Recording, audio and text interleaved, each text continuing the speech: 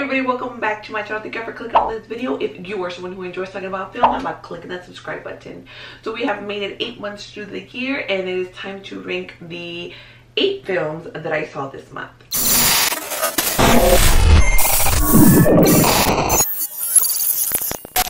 This month I am doing something different, as you can tell by the title. Not only am I going to be ranking the films that I saw this month, but I'm also going to be sharing with you guys my August haul. I've actually never done a haul here before. Well, actually, lies. I did one haul last year for Black Friday. I see everybody doing haul videos, and I was just like, you know what? I want to get in on that as well, and I'm going to show you guys what I got.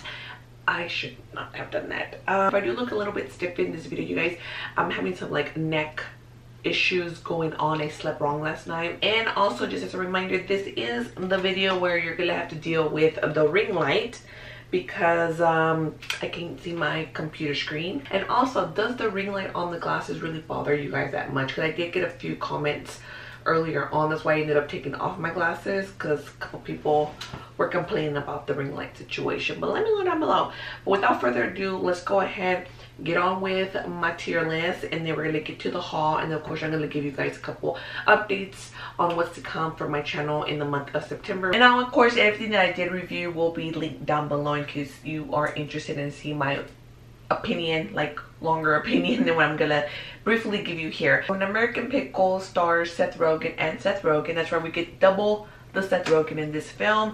Now, 100 years ago, Grandpa Rogen was working in a pickle factory, just kind of killing the rats, and he ended up falling into this big old like barrel batch of pickles because he was kind of being harassed by the rats that he was trying to kill. Don't ask for the science behind this, because it's even funny in the movie when they explain the situation on why it is that he was very well preserved. They just kind of they basically like needed that portion out, so there's no real explanation. But basically, he was harvested and preserved by the pickle juice, and when he came out 100 years later, he was just perfectly fine. And so then he meets up with his only living relative, which is Seth Rogen. Now, it is a pretty okay movie. You can catch it on HBO Max, but be pre-warned that you're not gonna get the typical Seth Rogen that we all know and love. And by that, I mean he is actually not smoking weed. Moving on to the one and only Ivan, which is a Disney Plus original movie. And that one was actually really enjoyable, you guys. It made me cry. It made my sister cry. And it is actually based on a true story. Well, mine is like the talking animals, obviously, but it is based on a true story of Ivan the gorilla, who actually would draw paintings, and then from the paintings apparently is how he was able to express that he wanted to be free. But it is a very, very, very cute movie, you guys. If you do have Disney Plus, got kids, I think it's a great movie to share and watch as a family. Make sure you have those tissues ready. I really didn't expect that I would cry, to be honest with you. And definitely stay for the end credit, like let it play or just fast forward a little bit, because there is a very, very nice scene there at the end that made me cry again. But let's go ahead and move on to Bill and Ted's Excellent Adventure. Now, for me particularly, seeing that I am new to this world, I thought the movie was actually pretty good. I really like all the movies. One of my things that, as I've had time to think about it, I didn't really like they could have honestly still had them talking like whoa and this and that, and still doing that little thing, but I feel like they just didn't really have these characters mature as much as they should have. But overall, it's a really great movie. We finally got the song that is supposed to save life as we know it, because in this movie the stakes do increase, and it's not just to bring like the world to harmonize it or whatever, but now is to just kind of save existence as we know it. But let's go ahead and move on to Get Duke, which is on Amazon Prime. I guess it was okay movie. This one, when I initially saw the trailer, I thought it was going to be like The Hunt, which I absolutely love that movie. Honestly, my only issue with the movie is that it's rated R, but there's not enough deaths, and there's not enough blood, and there's not enough gore for it. Which is a funny thing to say out loud, but honestly, that's like my biggest thing about it, is that it just didn't have all the things that I wanted it to have. That it's about teenagers being hunted by these like elite people. The police are more worried about the dead bread thief than they are about these missing people. I mean, now that I kind of think about it, I should really like this movie. It really seems like my cup of tea. It just wasn't bloody enough for me, you guys. That's all it is. That's all. That's it. Get Power, Netflix original. I just thought it was okay as well. Honestly, I know a lot of people truly love this movie. I really didn't. I was not really here for it. I know that I sounded very positive in my review. Like when I was seeing all my comments, I was like, I really gave off that impression that it's a really good movie apparently, and you know, you should really check it out. Now my biggest issue with this movie that I actually did forget to mention in my review was the fact that there is no memorable villain in this movie. Like none. We get that little shady ass guy, whatever, with that goatee. I don't know, he looks terrible. He's a terrible villain. Even looking at him, you guys, like, do you actually really fear that guy? Like, no. There's like not getting to my feelings because I can't do like drastic neck movements right now. Moving on to another Netflix movie, The Sleepover. Now when I first heard about The Sleepover being on Netflix, I honestly thought it was like the early 2000s sleepover with Alexa Pinavega, Evan Peters, Brie Larson. I don't know if you guys remember that movie. That movie was awesome. If you want to see The Sleepover, watch that movie. Don't see this one. This one's forgettable. It might actually be under retry, but I kind of forgot about it. So forgettable. Will be kind of nice. Now from the trailers, I assumed that the mom was gonna be like this like ex-special agent or ex-military or something more so on the legal side. But no, she was just a common thief. Well, like not really a common thief. She's like a really good thief, like high class, awesome thief. The best thing about it is Joe Manganiello. This hotness right here, you could just like have him on the screen and mute it, because even what he says and does, it's, I don't. Then the dad in the movie, you guys, was absolutely worthless, and I didn't like his character at all. He was some kind of chef, and then they have him constantly doing some sort of like finger exercise, because you know, because he's not a chef, a pastry chef. And apparently, you know, he has to make sure that his hands are nice and strong. And they kept making this huge point. So I'm like, oh, I kept thinking they're gonna have him obviously use that in some way. And the moment that he uses it and that it's kind of mentioned is so stupid. And it's just honestly him like grabbing onto Joe's legs while he's trying to get away. And Joe just mentions, why are your fingers so strong? So stupid, you guys, so stupid. The Tax Collector. I'm not gonna be nice about this one. This one was, you tried. What the fuck was wrong with his ears? Like, why? Like every time we got like a side profile of him and I saw those big ass ears, I'm just like, why? And I feel like they totally missed out on an awesome fight scene with Shia LaBeouf and then like old girl from The Villain Guy, because she was like a psychotic killer like Shia LaBeouf's character was. And I feel like they totally missed out an opportunity for them to actually go at it and have this badass fight. Like I honestly kept thinking that fight's gonna be so good.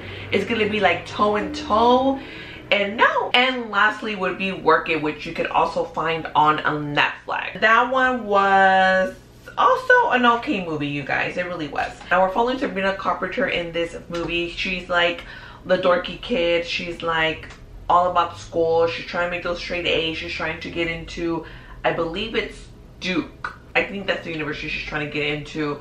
And she's trying to, you know, make sure she gets all the I's dotted, all the T's crossed. And she's trying to do everything that she needs to do to get into this particular school. And when she does go into her interview, the lady who's interviewing her apparently is like this new person. She's more of a modern type of lady that's like, no, like you need to wow me, show me something else. And like I don't need you to just be playing piano, like volunteering at the old folks homes and blah blah blah blah blah. I want something bigger and better and this and that. So this girl right here, Sabrina, ends up forming a dance crew. Sabrina Carpenter in this movie does not know how to dance at all, and they make a point to show you that she has no movement whatsoever.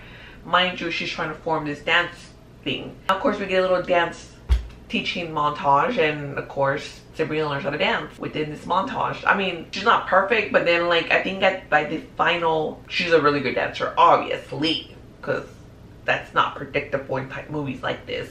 Now if you want like a good dancing movie, then I would recommend like some of the Step Up movies, those are way better than this. So these are all the movies that I saw in the month of August. Let me know down below what you guys saw in the month of August. If we watched any of the same things, how would you rank them? Let's go ahead and get on with my haul. We're gonna go ahead and start off with the pops that I got this month, and I'm actually gonna start off with 3 that I actually got at the very end of July, literally the very last day, so almost count as August. They are my dinosaur pop. So I do have Baby.